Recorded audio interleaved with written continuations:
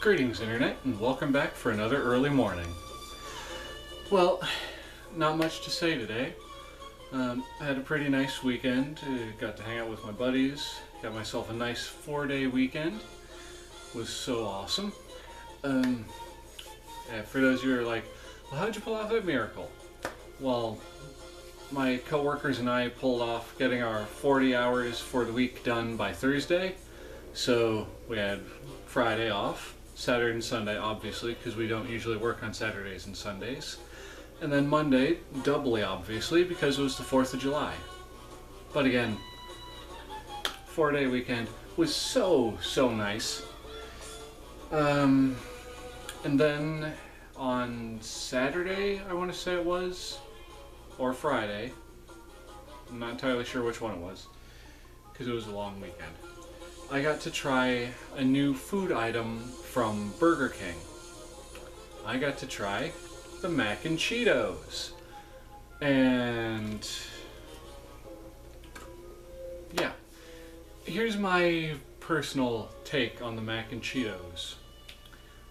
They taste pretty good, but if you can get them fresh, I'm sure they're a lot better than the experience I had.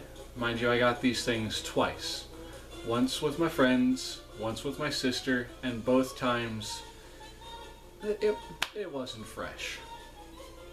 Essentially, you get 5 of these things in one of these dinky little boxes for $2.59, which is a decent price considering the things are about the size of a mozzarella stick, but shaped like a Cheetos puff. And to elaborate on what I mean by getting them fresh, you expect something like mac and cheese to be, kind of goopy, like the cheese is kind of oozy and whatnot. When I had them, the cheese was like congealed. It was like not quite what it's supposed to be, is what I'm saying. It was like kind of doughy. That's the word I'm looking for. So, yeah, and the first time I had it, anyone else out there who's had like fast food mozzarella sticks, you know how you can tell when it's been sitting under a heat lamp for too long? That weird old food flavor, but it's still warm kind of deal. It had that going on for it the first time. The second time was slightly better, so I guess I got it like a half hour fresher than the first batch, but still. I would give it one more shot to try and get it fresh.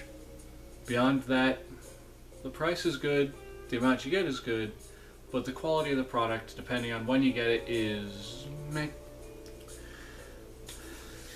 My next quote-unquote food review thing I'm going to do here real quick is also part of my obligatory what I'm having for breakfast, and that would be Ninja Turtles cereal.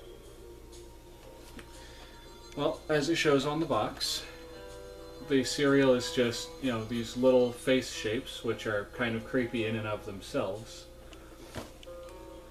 But the faces are all different colors to match the headbands of the 4 turtles. And they're decent size for the cereal bits that they are. Like, here, grab a random Leonardo real quick. About the size of a dime, maybe a little bigger. And these themselves aren't bad because, no artificial colors, no artificial flavors, no high fructose corn syrup.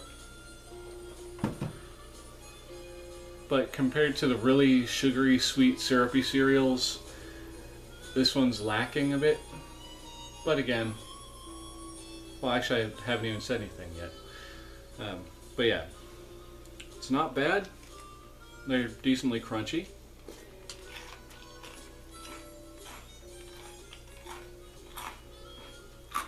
If you can hear that on camera, which I'm sure you can. Essentially, it's the consistency of Cookie Crisp without the chocolatey chip cookie flavor. And they're all fruit flavors, if you weren't already aware of that, by the fact that they're all, nice orange and blue and purple and reds. Alright, so with that being said, I'm going to let Foxy do my outro today.